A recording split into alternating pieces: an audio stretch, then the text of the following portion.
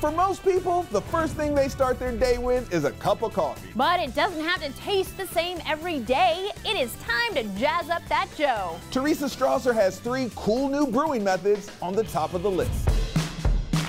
No matter what corner of the world you live in, fresh brewed coffee is almost certainly a part of your day. And while you probably have it brewed the same way each day, it's time to stir it up with cool new ways to brew.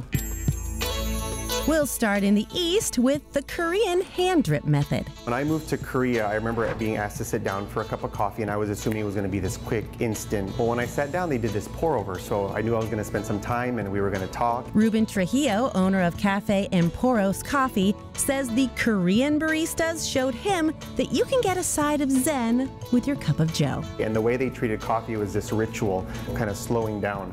And it's simple to do. Tear open the top. And it isn't instant coffee. You have fresh ground coffee inside. Okay. You just pull out the little hanger. Oh, that was cute. And you place it over your mug. That's adorable.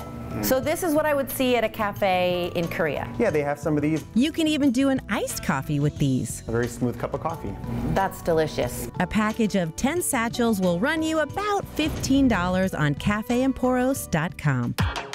We're taking the edge off at number 2 with the cold brew method. 67% less acid in a cold brew, so it is easier on the stomach. But less acid equals more time. Most cold brew makers take about 12 to 14 hours for a basic brew. Something that I like to do is when I do a cold brew, sometimes I'll let it sit in the refrigerator for 2 or 3 days, and you get a really dark concentrate, and you add a scoop of vanilla ice cream, and you have your dessert. Cold brew machines like the OXO Good Grips brewer cost less than $50 online.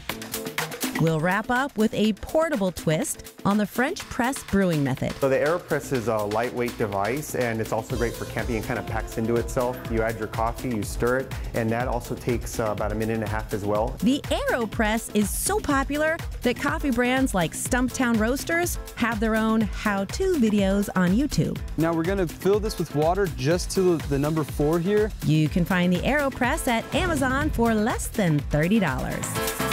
Brewing up something a little different on the top of the list.